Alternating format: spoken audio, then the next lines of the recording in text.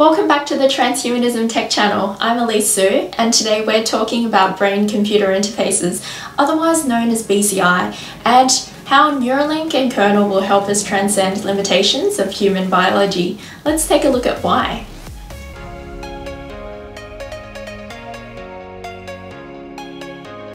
Firstly, many futurists and transhumanists believe that in order for people to remain relevant, we must merge with machines.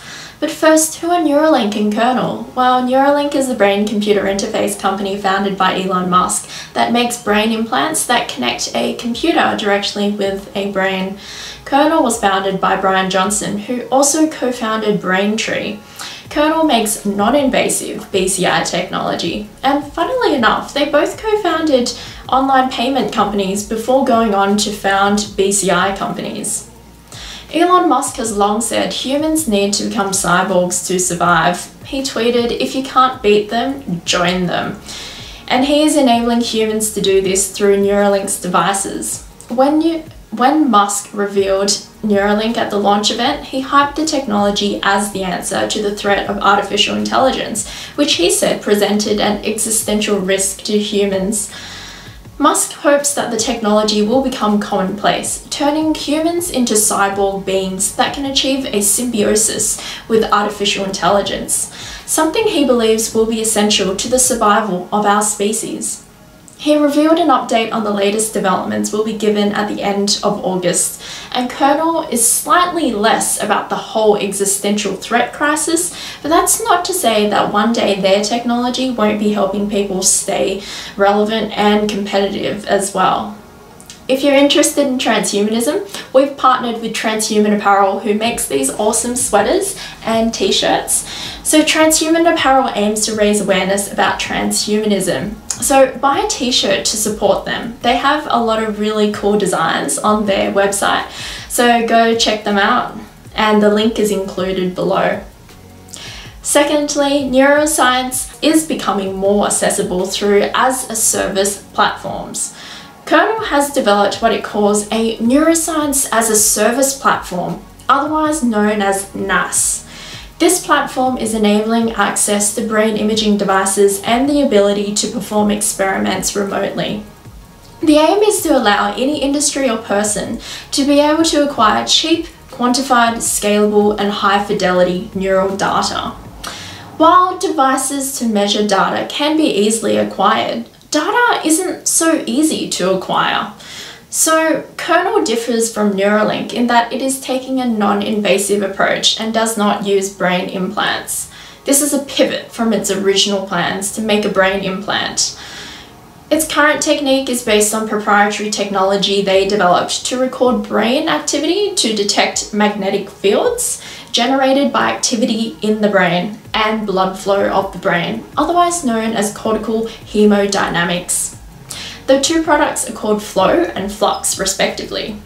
Kernel's solution may enable scientific research to be conducted in more natural environments and settings versus equipment rooms in laboratories. The concept of NaaS is similar to the concept of software as a service, which you may already be familiar with. So essentially, it's decentralized cloud-based computing where a third-party provider hosts applications that customers access over the internet, enabling customers to focus on their domain expertise instead of running data centers and tech stacks. In the case of NaaS, Kernel offers an alternative for research organizations without the complexities and costs of running room-size equipment for measuring, recording, and interpreting brain signals. All this is really expensive. One aim of NaaS is to create an ecosystem for compounded closed-loop human improvement based on a person's neurome, creating a full description of a person's cognition, emotion, and behaviour mapped to the genome. So this is pretty interesting stuff. Brian Johnson, Kernel's founder, says he wants to do with the brain in mind what has been done with computers and genome sequencing. That is, he wants to make it cheaper, more powerful, and more accessible. And recently, Kernel closed the $53 million round of funding to continue developing their platform. And check out these masks as well. They have awesome, unique designs that are designed by independent transhumanist artists. These are non-medical face masks that help you express yourself even if you can't show your face, and are particularly great when you need to wear face coverings in public where social distancing is difficult, such as in grocery stores and pharmacies. And best of all, they're washable, made of 2 layers, and available in adult, teen, and kid sizes for every kind of face. Thirdly, Neuralink could give us world-first BCI devices that are truly wearable and scalable. Neuralink's chip, called the N1, is tiny, at 4mm on each side. It is smaller than your nail. This chip is implanted into the skull. The wires that attach to the chip are thinner than human hair. These wires are used to connect the chip with your brain, and the threads are placed close to important parts of the brain and detect messages as they are relayed between neurons, recording each impulse and then stimulating their own. The neurons then connect to form a large network through synapses, and at these connection points, neurons communicate with each other using chemical signals called neurotransmitters, which are released in response to an electrical spike. The N1 is able to connect with 1,000 different brain cells, and a person might have as many as 10 N1 chips implanted. The chips then connect wirelessly through a wearable device that hooks over the user's ear like a hearing aid and contains a Bluetooth radio and a battery. The implant works by recording information emitted by neurons in the brain. They say the first devices will be implanted via traditional neurosurgery, but eventually the chips will be inserted safely and virtually painlessly through small incisions by a robot surgeon or by a nanobot. Currently, the operation requires drilling holes into the patient's skull to implant the threads. In the future, however, they hope to use a laser beam to pierce the skull with a series of tiny holes, which wouldn't be felt by the patient. It would be like getting laser eye surgery. In his last update, Musk announced that they were able to successfully implant a device in a monkey, and that monkey has been able to control a computer with its brain. However, one thing that could set it back could be regulation. As Musk has said, gaining approval from the FDA is quite difficult.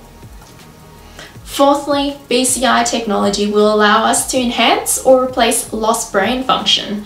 BCI can help with neurological disorders which are rooted in the inability of the brain to connect with nerves around the body. These include Parkinson's, Alzheimer's, epilepsy, and also paraplegia and quadriplegia following injuries to spinal nerves. Neuralink's first target is medical assistance, and helping with dire brain injuries is their first priority. The first patients will be those with quadriplegia from spinal cord injuries. These patients will have 4 chips implanted, connecting with up to 4,000 different neurons. Of course, if you're interested in other types of tech, click on these videos. The benefits could extend beyond the disabled. Musk has talked about how Neuralink technology could be used to rewire parts of the brain responsible for causing addiction or depression. Musk has even gone so far to say that the chip could potentially be used to restore eyesight, hearing, and limb movement, in addition to addressing diseases that affect the brain, and that in principle it could fix anything that's wrong with the brain. But it's yet to be seen how that could work. Kernal says its data can be used for a number of things, including the discovery of biomarkers of cognition and brain health, improvement of AI such as computer vision, translation, and natural language processing, or any other areas in which the human brain remains the gold standard. It could even give insight into population-level neuroscience driving consumer or social preferences or choice. It can even be used in consumer-grade brain-computer interfaces, so the possibilities are almost endless. If you're interested in other transhumanism videos, click here or here, and keep a lookout for the upcoming announcement from Neuralink at the end of August. If you want to hear more about the latest Neuralink developments or about Transhumanism Tech, make sure you subscribe and like this video.